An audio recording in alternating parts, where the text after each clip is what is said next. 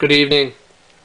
This is a MANN W940 oil filter off a B6 Audi A4. It has 70 pleats in circumference. It is held together by a metal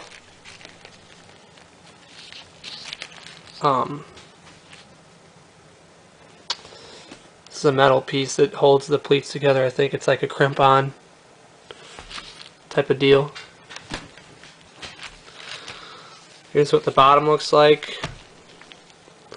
The bottom would have this guy on it, like this, and this part would be inside of the filter. 940-25. Here's the outside ring. Here's the inside. I just used a screwdriver and a hammer to whack along the circumference of it and get it out. Here is the anti-drain back. It feels like silicone. Very slippery. Seems pretty flexible. This filter has over about 5,000. It has exactly 5,000 miles on it, pretty much. Running with Motul oil. This oil, a lot of it still looks good. Do you see that? That oil. I mean, I can just tell by looking at it and feeling at it that this oil was still good. Probably could have went as high as 10,000. Now, this isn't the large 950/4 filter from MANN. This is the medium-sized 940-25. However, I used it because I had it laying around, and I didn't want to buy a filter if I could use one. So I drove for 5,000 miles on this with the Motul in there, and this oil is really, really slick. Still good.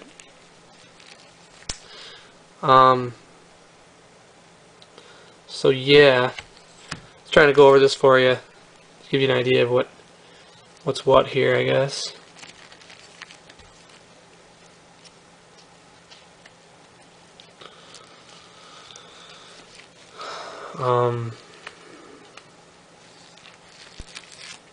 Anti-drain back seems to seat pretty well. It's got lots of space to travel, and it's very flexible. Thick O-ring. I mean, it is what it is. It's an O-ring.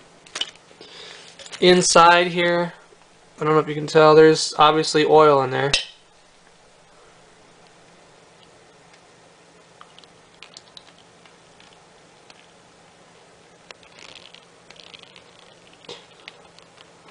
I did see some chocolatey, muddy looking stuff in there, but just a teensy weensy bit.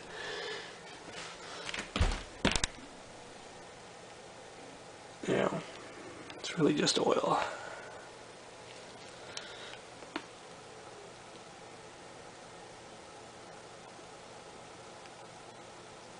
It's really not that bad in there.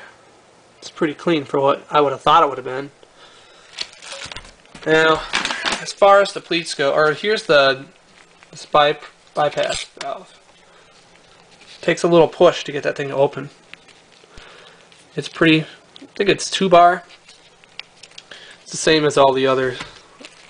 So metal end caps, of course. Here. When I get done with this oil change, I'm gonna line up these filters side by side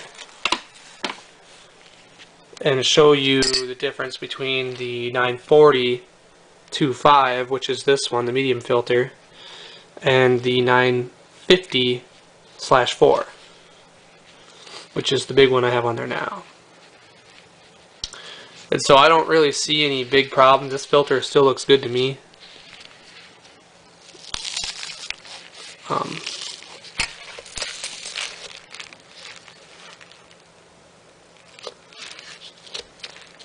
The pleats are very evenly spaced, and they're pretty dang sturdy. to really mash on these things to break them apart. So, you know, if you're curious about what you have in your car, and you know how well things are made, take it apart and look at it. That's my theory. You can. It looks good. It looks like a really good filter. I mean, I can't see a way to fault it. It's really, really tough, really sturdy.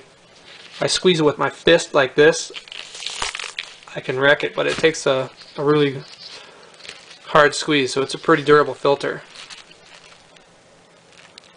Yeah, this is actually 71 pleats if you count this thing, because apparently this isn't just a crimp to hold the pleats together in either end, it's also a pleat, so that would be 71 pleats.